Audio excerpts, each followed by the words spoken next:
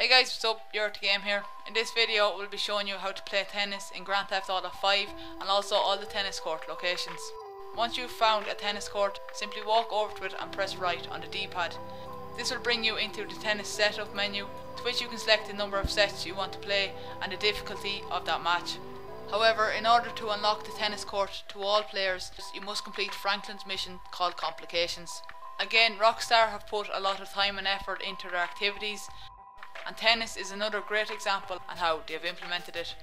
The standard rules of tennis still apply to GTA, and as you can see, you can move your player along the baseline while serving. In order to get the most powerful serve, you must try and stop the meter in the red area.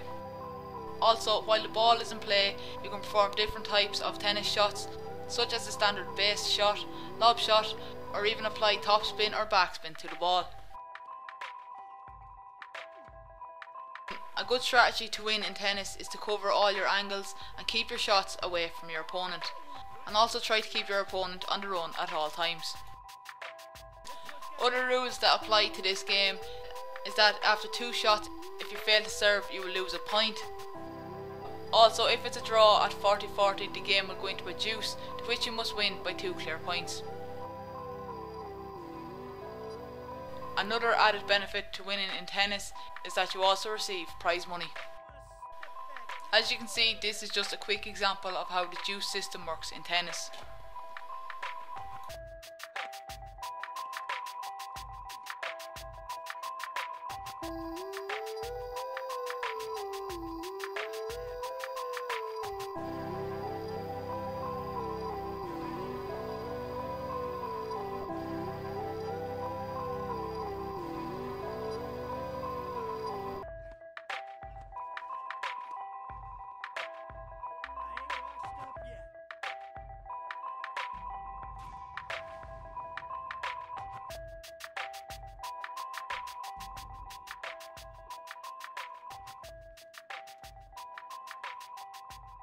Tennis is also a good way of increasing your stamina, and also here is all 8 locations of the tennis court spread throughout Los Santos. As always, thanks for checking out our coverage of GTA.